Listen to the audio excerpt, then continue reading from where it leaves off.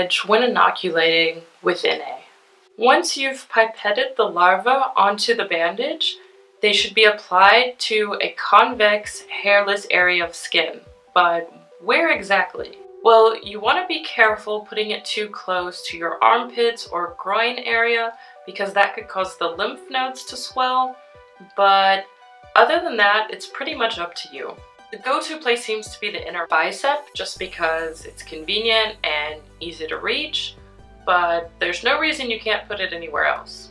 Personally, I did my first inoculation on my inner bicep. The second I did on the lower arm of the opposite side. The third I did on the outer shin. The fourth I did on my stomach. And the fifth I just did yesterday on the top of my foot. Also keep in mind that if the inoculation is successful, it's very likely that it's going to itch. So you want to put it someplace that's not going to be too awkward to scratch or too inconvenient to reach. A few comments from others have been, I put mine on the arch of my foot. Isn't that where we would pick them up in the natural environment? I didn't have any histamine reaction, no bumps, no itching. I like to do ankles. I did inside my ankle so I could scratch with the other foot. I put them somewhere that isn't hard to scratch. Down on my calf, I'd be bent over all day long. It always itches badly, but say the most sensitive places such as inner lower arm and inner calf, not to mention the hollow of the knee, are a 10 on the itching scale. Then the middle of the thigh or slightly above the knee is 7 or 8. Inner thigh a few inches above my knee. I did my second dose on my thigh and that worked fine. I use somewhere on my legs because it's easier to hide under clothes. I always get an awfully itchy itch, but slightly less when using the upper parts of the leg. Top of the upper leg is best for me, less visible. Since it's summer, I think I'm going for left thigh or hip this time. I always do my stomach.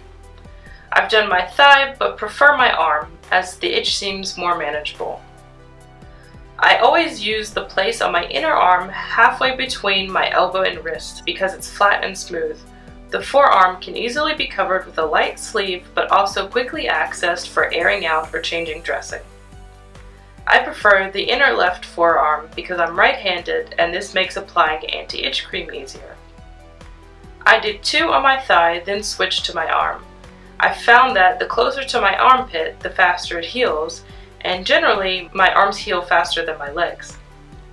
I started inoculating on my shoulder because I sleep on my side, and that part is always squished against or rubbing around on the bed, and plus not very sensitive, so the itch is quite bearable. And one last word of caution, the intensity of the skin reaction tends to increase over the course of the first few inoculations, and inoculating in the same spot will also cause a more intense reaction. Personally, I don't have any preference, I just inoculate in a completely different area every time, but if you find that you prefer your arm, for example, just try not to put it in the exact same spot on the arm every time. You can find all of this information on the wiki page Helminthic Inoculation under body sites used for hookworm inoculation. And happy itching!